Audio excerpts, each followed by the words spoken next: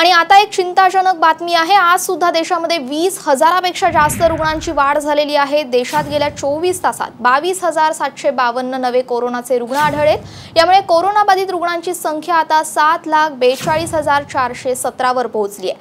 सध्या देशभरातील विविध रुग्णालयांमध्ये 2,64,944 रुग्णांवरती उपचार सुरू आहेत, तर आतापर्यंत 4,56,831 रुग्णांनी कोरोनावर यशस्वी मात केली आहे। गेल्या 24 तासामध्ये 482 रुग्णांचा कोरोनामुळे मृत्यू झालेला आहे, तर आतापर्यंत देशात 20,642 रुग्णांचा कोरोनामुळे मृत्यू झालाय।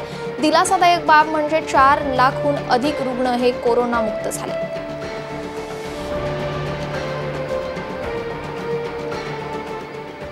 तर राज्यामध्ये काल 3,296 जण बरे होऊन घरी परतलेले आहेत। त्यामुळे आता बरा होणाऱ्या रुग्णांचा आकडा 1,18,558 वर पोहोचलाय। सध्या राज्यामध्ये रुग्ण बरे होण्याचं प्रमाण 54.6% इतकं आहे। तर काल दिवसभरात 5,134 नवे रुग्णांची निदान झालेलं आहे। तर कोरोनाशी लढताना 224 कोरोना बाधितांनी आपला जीव गमावलाय। सध्याच्या घडीला राज्यामध्ये एकूण 89,294 ऍक्टिव्ह रुग्ण आहेत, तर एकूण कोरोना रुग्णांची आकडेवारी ही तब्बल 2,17,121 वर पोहोचली आहे।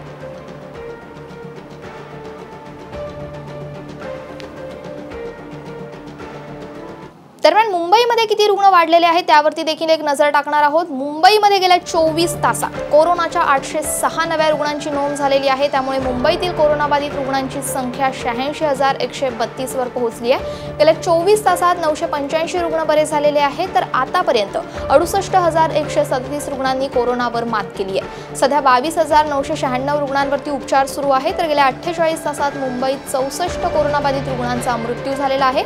मुंबईमध्ये आतापर्यंत 4,999 रुग्णांचा उपचारादरम्यान मृत्यू झाला।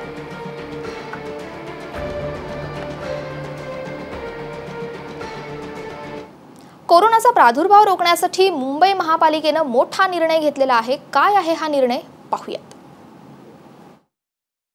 प्रिस्क्रिप्शन शिवाय करा कोरोना टेस्ट।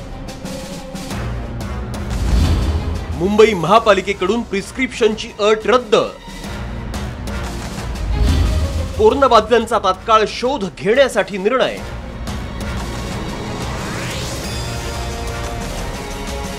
कोरोनावर लस तयार केल्याचे आतापर्यंत अनेक दावे केले गेले आहेत, मात्र कोरोनावर कोणतीही लस किंवा औषध बाजारात नाही। अशा परिस्थितीत कोरोना रुग्णाचा तात्काळ शोध घेऊन त्याच्यावर उपचार करण्याचा पर्याय उरतो। सध्याच्या घडीला कोरोनाचा फैलाव रोखण्यासाठी हा उत्तम मार्ग आहे।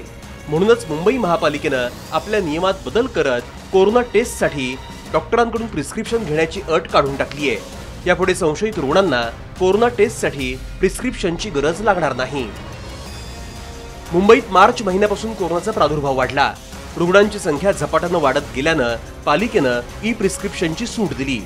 शिवाय ज्येष्ठ नागरिकांमध्ये कोरोनाचा धोका अधिक असल्यानं त्यांच्यासाठी प्रिस्क्रिप्शनची अट नव्हती, मात्र इतरांसाठी प्रिस्क्रिप्शन असेल तरच टेस्ट केली जात होती। आता मात्र परिस्थिती बदलली आहे। मुंबईत कोरोना रुग्णांचा कहर वाढतोय, त्यामुळे कोरोनाचं संकट रोखण्याचं मोठं आव्हान पालिका प्रशासनासमोर आहे। आता प्रिस्क्रिप्शन संदर्भात घेतलेल्या या निर्णयानं किती फायदा होतोय हे पाहावं लागेल। रामनाथ दवणे, साम टीव्ही, मुंबई।